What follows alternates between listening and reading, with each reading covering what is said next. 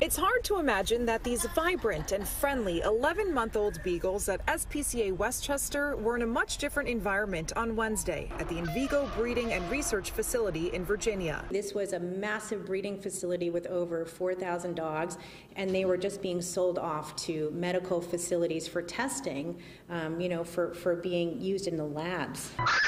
An undercover investigation by PETA found deplorable conditions inside, alleging painful medical experiments were conducted on the animals and hundreds of them dying. After more than 70 citations for violations, the Department of Justice acted.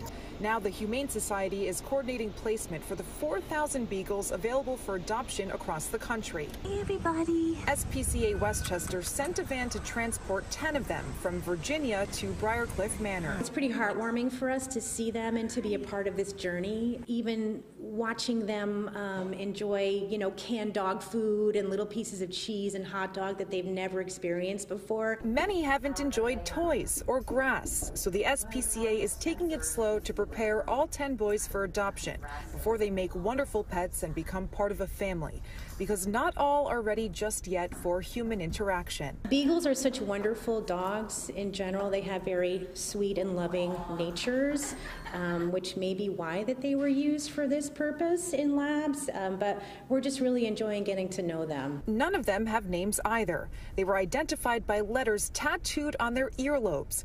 As they settle in, the SPCA's vet will check them out in a few days and they'll be neutered. The plan is to have them up for adoption by next week. And for more information on how you can adopt one of these beautiful beagles or become a foster, head to pix11.com. In Briarcliff Manor, Michelle Ross, Pix 11 News.